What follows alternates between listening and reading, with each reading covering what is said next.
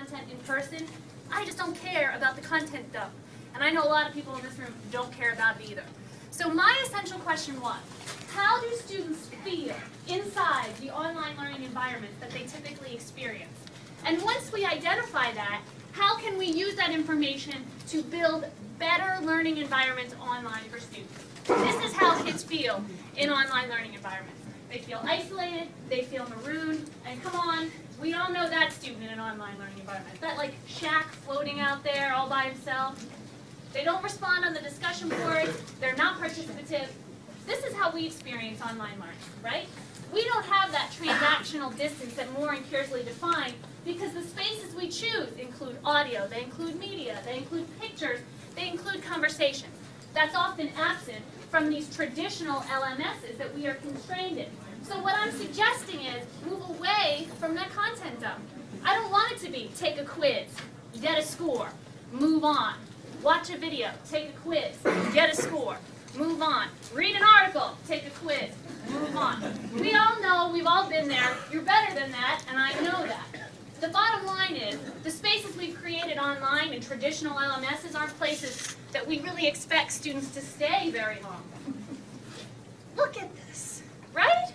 No pictures, no images, no audio, no video. Some are a little better than this. I admit I picked some bad ones on purpose. But the bottom line is, I don't want to be there. It's not where I spend my Saturday morning. We are creating intellectual prisons for these students to reside in. And you know what? The best part is, when the course is over, we kick them out and we say, don't come back. So if I'm a student, why would I create something worthwhile? Because I can't even get back to it. We can change this. Invite students or experts or other people into your class. We know good online learning happens with collaborations anytime, anywhere, anybody. You don't have to be registered to take my course. Collaborate. Join the conversation. Maybe you're not a formal member of my class, but you probably have something to contribute. And that flies in the face of a lot of what we consider as either higher ed or high school and joining these courses. We've got to move forward. There are so many collaboration tools that we can use to do that. And you know, online learning must be social. I want to see people swapping images, swapping audio, swapping things that make them feel like they really know each other. We've all had that moment this weekend where we go, oh my gosh, you're so-and-so, and then there's hugging and you know all of that ensues.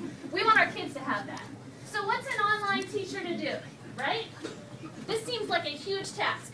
Alas, my years of research have resulted in 3 key ideas that will help you. First, require collaboration beyond the discussion boards.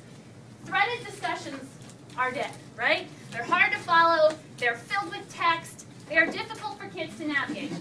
Give them Twitter. Give them anything besides that threaded discussion board. Use multimedia when providing feedback and giving assignments. We know that nonverbal communication is about 85% of how we communicate. You're taking that away in an online environment if you don't use multimedia. Here's an example of a video blog that I set up for my MED course last semester. Every assignment that I gave them and every piece of feedback I provided, I used video. They were really sick of seeing me and really sick of hearing me by the end of the course.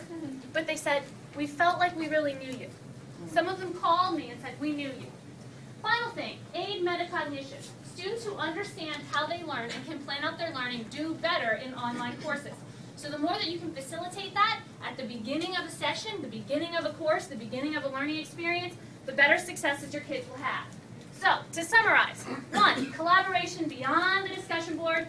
2, feedback and instructions with nonverbal cues, whether it's audio or video. And 3, metacognition. Help the kids plan where they need to be at the end. So, this is the end of our conversation and the end of our time together, but the beginning of the discussion.